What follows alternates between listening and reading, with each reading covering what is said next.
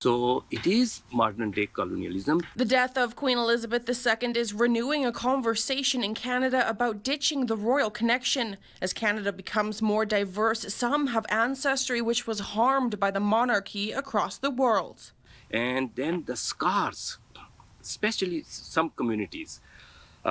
Let's say, if I talk about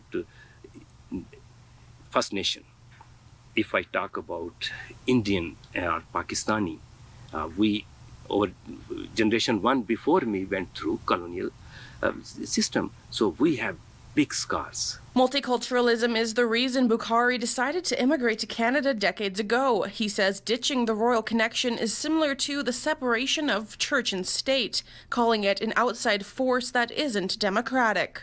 There is a lot of power associated with that institution, no matter it's constitutional monarch still.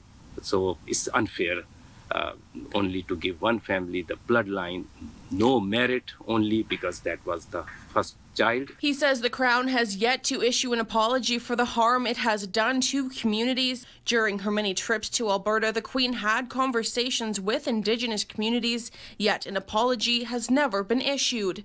The National Chief of the Assembly of First Nations releasing a statement saying, quote, "As many mourn the passing of Queen Elizabeth II, let's remember that grief and accountability can exist in the same space simultaneously. As National Chief, my next step in Crown relations is to fulfill Truth and Reconciliation Call to Action number 45, Royal Proclamation and the Covenant of Reconciliation." While Canada may not be finished with the monarchy, there is hope that important conversations will arise. In Calgary, Jillian Code, City News.